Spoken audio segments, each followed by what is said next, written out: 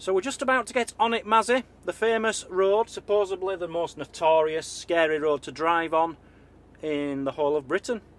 It's called the Bealach na Bar. I've been on it, I think 3, maybe 4 times before. Most people will know it's the Applecross Pass. Applecross Pass, yeah. It basically gets you to Applecross. They do say motorhomes are a bit big to go on it, but I've heard many stories of people going on it up to, and I've heard of motorhomes at 8.5 metres long on this, and we're only 7.5 metres. Wow. So I'm pretty sure we're going to be alright. So I'm going to make my way there now, and we're going to film quite a bit of it. There is a video on YouTube of a 7.5 metre motorhome doing it. You know, like a sped up all the way with music.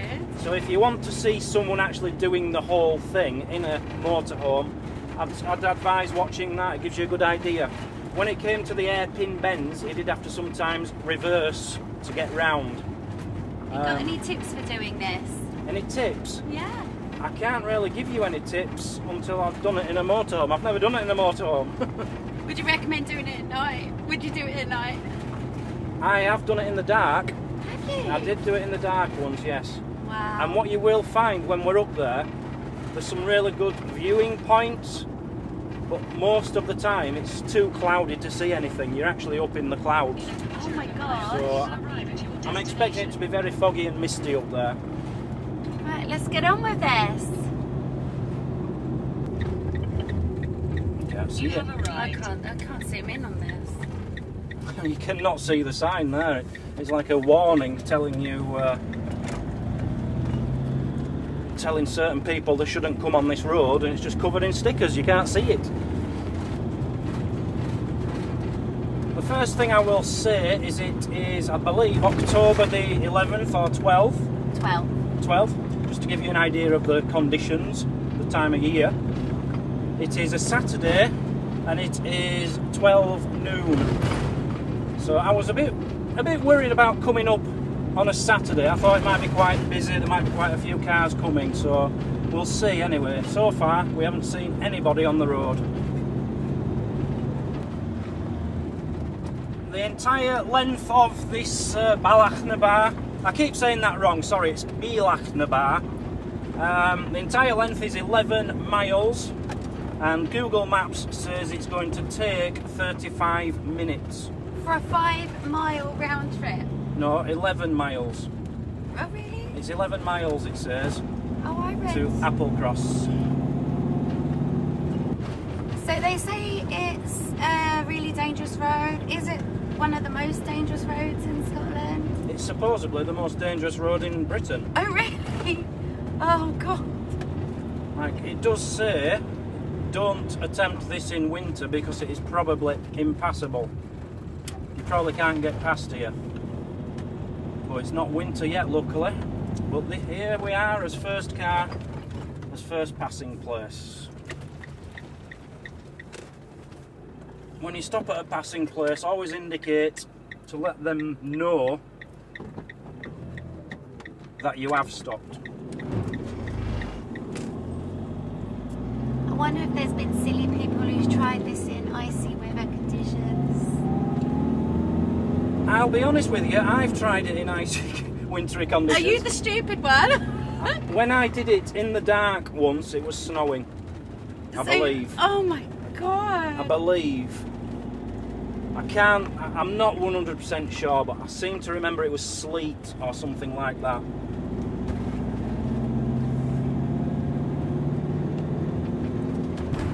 So I'll be honest, apart from the road being narrow, it seems okay so far. Well, it is okay so far. Is it going to get worse? We've only just got on it. Yeah, but I was expecting the worst. Is it going to get worse? It is going to get a lot worse, yes.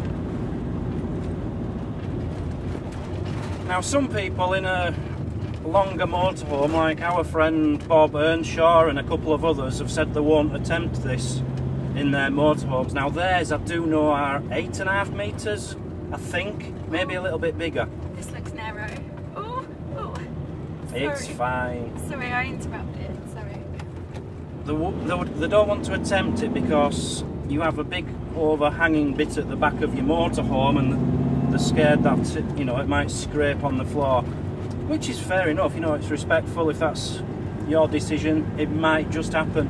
But I do know people in long ones have tried it and said they've had no problems whatsoever. What I would say is, in a 7.5 metre, it should be fine. As long as your vehicle's pretty new. If you've got dodgy brakes or a dodgy clutch, I wouldn't attempt this, because I did it in a car and the brakes and clutch weren't fantastic, and I really felt like I was going to break down by the end of it. Getting a bit higher now, Mazzy? I know, I'm feeling it, yes. Oh gosh, I can see the road really high. Well, right up there, guys, which I think we're obviously heading to. Look at the view down there, that is beautiful. And on these single track roads, keep checking your mirrors as well, because if there's anyone behind you, these passing places aren't just for traffic coming the other way, it's for cars which are faster than you who want to get past. So pull up in the passing places, indicate so that they know that you've stopped, and let them go past. Because this is used a lot by people in classic cars and motorcycles. They like to do this road. It's a bit of a challenge for them. That's a bit of a windy one there. So the simple answer is, why don't they just make the road wider? Are they not able to? Or? Well, we've just been speaking about this. With the North Coast 500, it is becoming so popular, and all the locals are starting to complain, quite rightly so, that the road system just is not suitable for so many motorhomes and travellers coming up here. So I've just been saying, I do think in the next like 5-10 years they are going to have to start thinking about getting rid of these single track roads. If they want the people to come up here and spend the money, they're going to have to cater for them, because it's not fair on the people coming here, and it's certainly not fair on the locals just clogging up all the roads.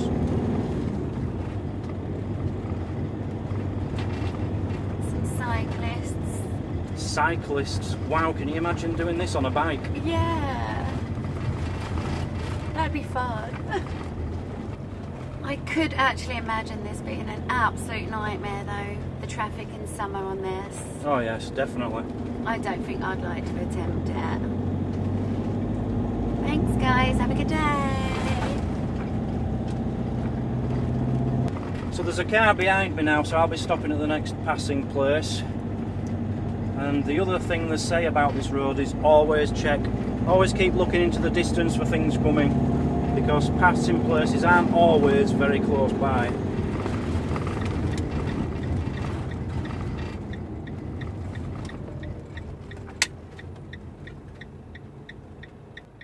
Come on. Is he the only one? Now that's the difference, you see, between someone who's been on this road before and knows what they're doing, and someone driving a Ferrari who hasn't got a clue. I just pulled over so that he could come past, and he pretty much stopped behind me because he didn't know he doesn't know how to use the roads. You've got to stop at the passing places and indicate and let them know. Oh my god, this is well dodgy now. I feel like just don't make us fall off this edge here, will you? Well, I certainly wasn't planning on making us fall off this edge, Mazzy. I know. Oh wow, the view is beautiful there, isn't it? I'm going to pull in here. There's a car behind us. Well, there was a car. I don't know where he's gone now, but I just want to have a quick look at this view because it is beautiful. Amazing view. So at a guess, I think we've been driving 8 minutes or something. Oh, it's just wonderful. Very windy.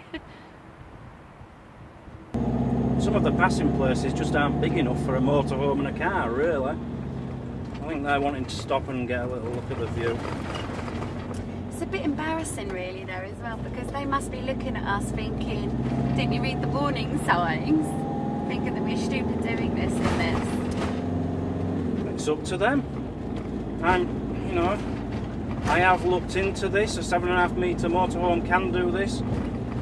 If I feel capable of doing this, then I'll do it. There's no sign saying you are not allowed to do this in a big motorhome.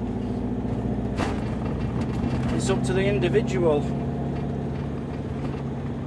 What I will say about that guy just back there though, he pulled into the passing place on the opposite side of the road. That's one thing you're not meant to do. Look at the drop down there, Mazzy. Yeah, look at the drop. That's quite scary. Thank God for that barrier.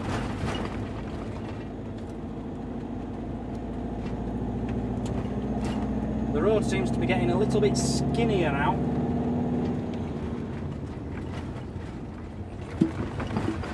Whoa. Lovely little waterfall stream there.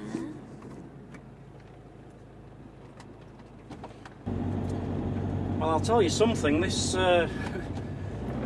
tuning box is still making this struggle.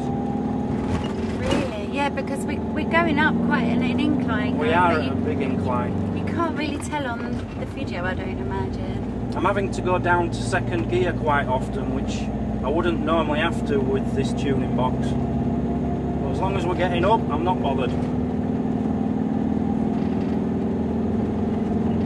Yeah, what I was trying to say is cars coming the other way, sometimes, because they don't know the roads, would pull in here so that I could go past, and they shouldn't be doing that. You should always just stay on their side of the road. That's one of the little rules of a passing place. Right, I believe this might be the first hairpin bend. Oh God. And there's a car parked there, which is not good for us at all. There's two cars, look at this. So it looks like a bottleneck. Idiots. So the road, guys, is literally going round and... Oh, idiots, God. idiots. Thank you. That was quite embarrassing. But they were It's polite. embarrassing for them, not for us. Well, they were polite. They did sort of, you know, hold back and waited for us to do what we needed to do. So we got around that hairpin, no problem. Yeah. But I do believe there's much tighter ones than that. There's another one coming up here. Oh gosh, yeah, that really with is. a car coming down. Yeah. Okay, how are we going to do this? I hope there's a passing place. Oh yeah, it's definitely going to be width. Right, okay. Right, he's pulling in, is there anyone there? Right. So here we go. Thanks, guys. And round that one, no problem. See, Bob Earnshaw, if you're watching this, get yourself on the Applecross Road. No, the problem with Bob's, it's not the length. He knows he can probably get it round the corners. Yeah. It's just he's scared of scraping the bottom at the back. Well, we've got the same trouble though. Yeah, but theirs is longer than ours. Yeah. Theirs is, I think it might be 8.75 metres, theirs. Oh, this one looks terrible, babe. Yeah. This is another big hairpin. Oh my God, and at the First gear. incline on this as well. Oh well, this is actually really exciting, isn't it? It's something you have to do. Yeah. If you do the NC500, I think this is one of the way to do highlights. it. The way to do it, though, isn't it? It certainly is. It's one of the highlights of the trip. I'm actually feeling like the adrenaline running through me. It's quite exciting. So we've got 6.8 miles to go, 20 minutes it says. So we're not even halfway yet. Oh, aren't we? You know? But I do have a feeling that is the worst part of it. I'm not sure. Having said that, we do have to go back down again on the other side. I was just going to ask, actually, as we go climbing up, do we then end up going down? We do have to go down because we're going to end up in Applecross, which is at sea level. Oh, wow. Oh my gosh.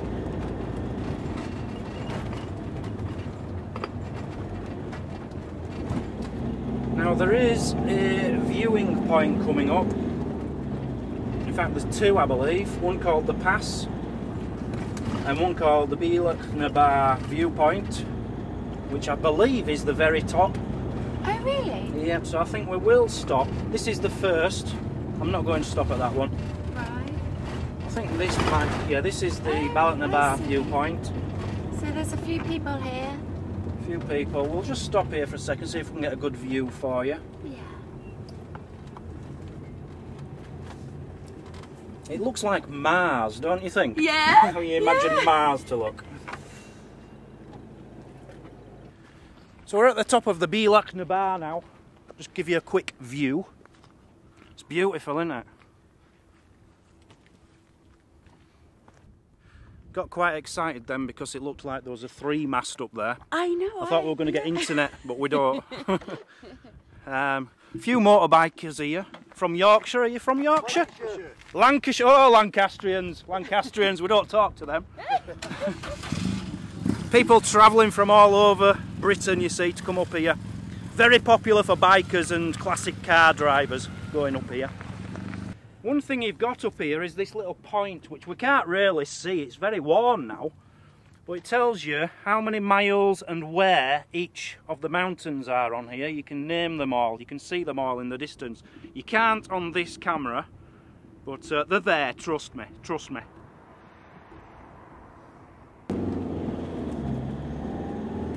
So away we go, 5 more miles to go, 18 minutes. So that's half of the video. Really tests the power of your vehicle. Have you got the power to get up? And now all the way down you're testing the brakes. So the secret is not to go too fast, keep in a low gear and touch your breakers as unoften, is that a word? Unoften? it's as rarely as you can.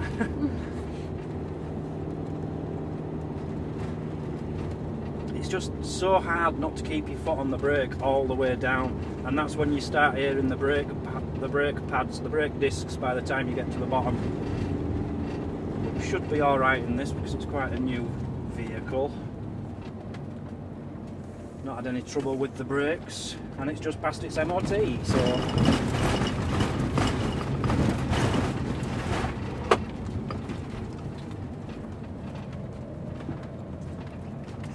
another hairpin coming up. Oh. Well, not quite a hairpin, but this one actually looks very tight. It does, doesn't it? It doesn't give you much room to spread your wings, if you like. Okay, no problem at all. If that is all the worst hairpins out of the way, I would say they're very, very easy in a 7.5 metre motorhome, as long as you've not got traffic coming the other way, really.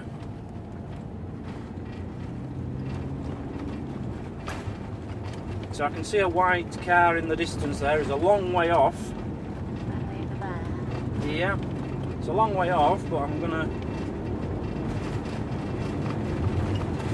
The thing is, you see, you stop at a passing place, and if he sees you as well, he stops at a passing place, and sometimes he's around the corner waiting for you and you're waiting for him. But this one's okay, we can see each other okay. Oh, and he's done that, you see. That's what you're not meant to do. I think what he's doing though, realising our vehicle is bigger than his, so he's actually being quite polite. He is being very polite, but he should stop there on my side of the road and indicate to let me know that he's stopping there. You should never stop in a passing place on the opposite side of the road, because when there is a lot of traffic on the road, that's how they get clogged up. There's a method to the madness. There is an awful lot of cracks and bumps in the road. You'd think for such a dangerous road they'd really keep on top of it and have freshly laid tarmac all the time.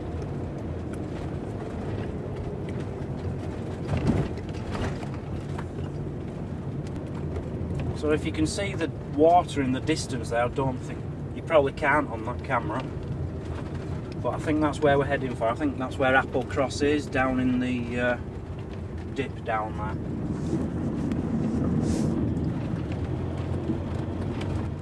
How are you finding it, Mazzy? Really exciting. I'm going to be honest, it's not as bad as I thought it was going to be. So yeah, I don't think I'd want to do it at night time or in the snow. The weather's actually very good today. I thought it was going to be torrential rain from what I was reading. And when we woke up, the clouds were on the clouds were sat on top of the hill, so I thought up here it would all be cloudy. He seems like he's struggling to get up that bit of a hill, doesn't he? It's a foreign car. I think he was from Holland. A young couple. Seemed as if he was having a good time. Now what are these two going to do? This is a bit of a pickle because we're not actually in the passing bay now, are we? Well, we are. I just didn't really want to go onto the gravel there. Maybe I'll have to.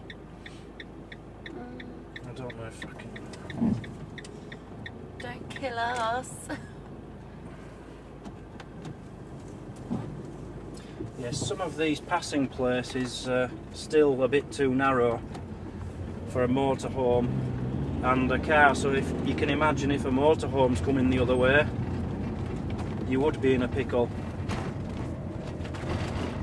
I have actually been on this road and there's been lorries on here. Oh my gosh. Well, I suppose they have to. It's their only route, I suppose. No, they don't have to. They could go the long way round. Oh, okay. But I don't know. I suppose if it's like a maintenance vehicle, like a lorry for repairing the roads, they have to use it. But yeah, it can cause a big problem. Now, Bila Knabar actually means, I think it means something like the pass of the cattle, and it was so the cattle could come along here to Applecross. If you're wondering what the Gaelic is, what it means, I don't even know if I'm saying it correctly, to be honest with you. Bila Knabar, that's my guess. Please correct me if I'm wrong. These are the narrow bridges you're talking about, aren't they? No. Oh, aren't they? These are wide bridges. Oh, really? There is some much narrower ones coming up at the very peak, just as you get to the top of Scotland. Okay. So we're heading to Applecross. There's not much at Applecross, to be honest. There is a bit of a car park, which always seems to be full. But all there is there, really, I think there's a bistro to get something to eat. There's an inn where you can get something to drink. Where we might go later on, it's up to you, Mazzy. It's where we're planning on parking tonight, or hoping to park. I think it's a 20-25 minute walk to the bar, to the inn, so it's up to you whether we go or not. And there's really nothing else there apart from a campsite. I was reading they also have a petrol station, because apparently the next to get petrol would be 37 miles away, is that correct? Alright, yeah, that could be correct. Yeah, so if you guys are doing this, stock up before you leave. You can get yourself into a pickle coming into Scotland, can't you? You can. Like, we filled up with petrol just before we started the NC500. But one bit of advice is if you look on a map and put in petrol station on Google Maps, it shows loads along the North Coast 500. Don't take that for gospel, because I've heard during winter months a lot of them are shut. So don't rely on them being open. Same with shops. Although I would say you've probably got more petrol stations than shops on the NC500. We're a member of Brit Stops as well, and there's no Brit Stops whatsoever on this right up to John O'Groats now. So pretty much half of the NC500 there's no Brit Stops. And we'll be having to wild camp it basically. yeah, we'll be wild camping and car parks. That's our only option. So we're dropping down now In fact, Mazzy, if you look over there, yes, that is where we're parking, somewhere. Oh, really? Is that Applecross itself then? No, Applecross is down in this direction. Right. That white house there, I think, is the Heritage Centre, which we might be going in, it might be open. But we're parking pretty much opposite that, hopefully. But it is a very popular place to park, and it is Saturday, so whether there's going to be room there, I don't know. We'll have to wait and see. So we're almost at the bottom now, just half of a mile. It's actually 1.8 miles to where we're stopping. Just at the bottom of this road. Now there are deer. A lot of people report deer around Applecross, a herd of deer. And I remember in my car, and I had to stop my car so they could literally walk straight past me. So the view isn't as pretty as it was now, is it? Well, it's not as pretty as it was up there, but No. this is where the view actually gets good. The best I views see. of the NC500 are on the west coast, and we're just starting the west coast, so we should be in for spectacular views over the next week or two. So that is the campsite down there. Oh, that's Applecross campsite down there. I did look into that. I think it was about £25. Oh, that's not bad, is it? It's not too bad, no. No. And when I was talking about the views, I was just trying to get at really is that when you do get the chance of up at the viewpoint at the top, halfway through the Applecross, you get out and actually suck up in the air. Oh yeah, you've got to get out. Yeah, it's beautiful up there. So that is the end of the Applecross. Wow! That is Applecross just over there. We're now Should going we to... have a look round Applecross? I think we'd have We to can walk, turn Mazzy. around. We'd have to walk. It's a very narrow, small car park, and I wouldn't feel very comfortable in case it is full. Okay, well that was really fun. I enjoyed that. How did you feel about driving that? That was a lot easier than I thought or remember, to be honest with you. That was easier than when I did it in my small Citroen C3. Wow. Because this has a much better engine and it's newer. I suppose, did you feel like you had a lot more better control there? With the extra turbo, you know, helping you? Yeah, it was easy. I really enjoyed that. Yeah, it was fun. So I hope some people who were planning on coming on it, some people who were nervous about coming on it, have taken a bit of reassurance from this. In a 7.5 metre motorhome, out of season, I wouldn't have any qualms about giving it a go. It's easy. Maybe in summer I'd think twice if the roads are going to be busy. If you're 8 metres and longer, I might consider not bothering, but that's up to you.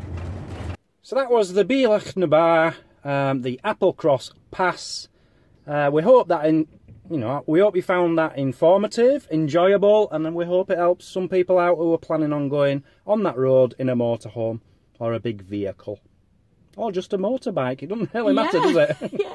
Thanks for watching, guys. Yeah. If you want to see more of us travels around the NC500, click on the playlist. We've got dozens and dozens of videos going on there. We're going to do a detailed trip and show you all the sites as we're going around. See you all later. Bye-bye. Bye!